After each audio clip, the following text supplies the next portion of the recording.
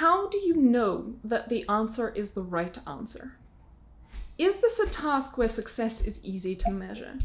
Are the metrics clear? If it is very easy to say whether a task was done correctly, and there's relatively little ambiguity from human raters on this task, then that one is a good target for automation. So let's say the classic cat not cat task.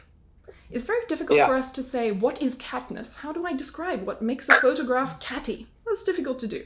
But it's easy for us to look at it and say, that's a cat versus that's not. Now, there are places where humans will make mistakes or disagree with one another. Oh, that's not really a cat. That's a cartoon of a cat, and someone else will call it a cat.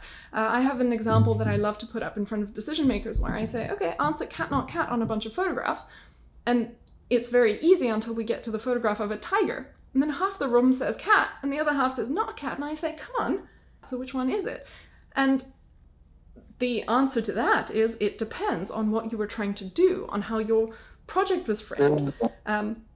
What would the right answer be in this case? And the more ambiguous that is, the harder that task will be to automate.